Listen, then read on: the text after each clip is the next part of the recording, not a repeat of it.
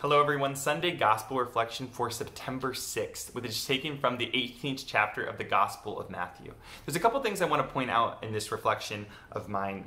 The first is from the passage that Jesus says, Amen, amen, I say to you, whatever you bind on earth shall be bound in heaven, and whatever you loose on earth shall be loose in heaven.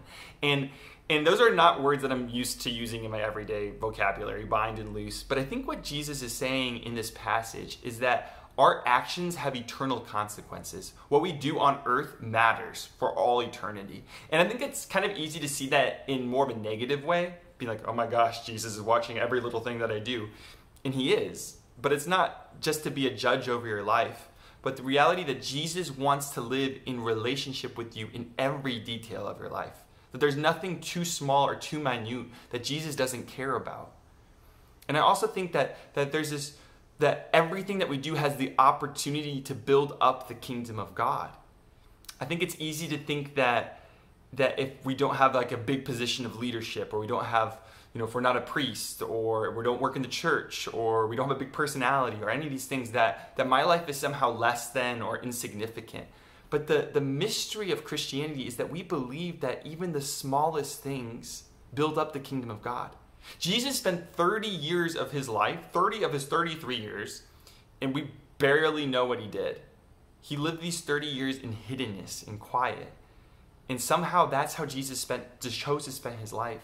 And I think that during this time of pandemic, a lot of our lives are more simple. A lot of our lives are more quiet.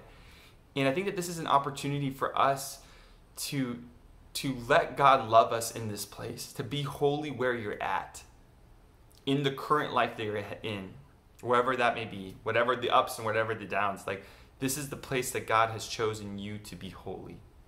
The second part of the reading that I think is really profound is that Jesus starts talking about the importance of community.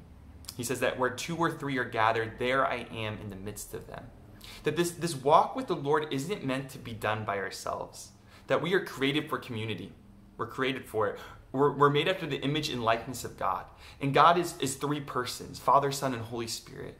And same with us, that we are not created to be alone. That's what God said to us in Genesis, right? It's not good for man to be alone.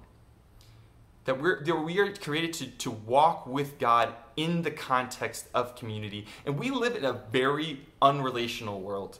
We live in a very isolated world. And that's not how we're meant to walk closer to the Lord. We're meant to walk closer to the Lord in the context of community. At St. John the Evangelist, we are starting up small groups, and they're going to be online for now, hopefully moving to in-person at some point. But I really encourage everyone to sign up for a small group, because when we're connected relationally, we often grow spiritually, because we're not made to do it alone, right?